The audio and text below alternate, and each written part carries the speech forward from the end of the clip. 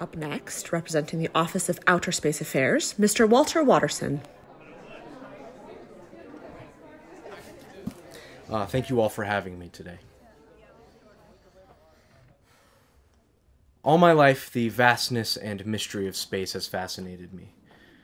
The idea that there's so much beyond Earth, so much that we're not aware of yet, to me, it's an idea worth exploring. And thankfully, with our work with USA, my peers and I have been able to do just that, and make a few discoveries along the way.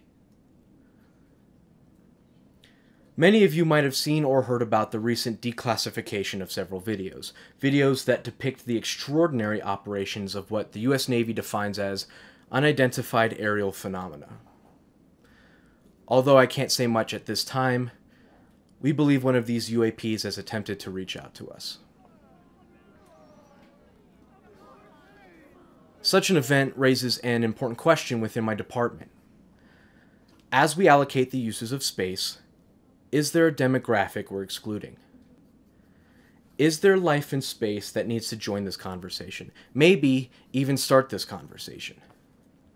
This is why I'm proposing the Committee for Extraterrestrial Communication.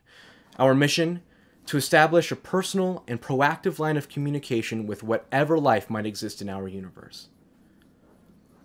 If we're not alone, we might as well cohabitate this universe as respectfully as possible. Are you suggesting you believe in alien life, Mr. Watterson?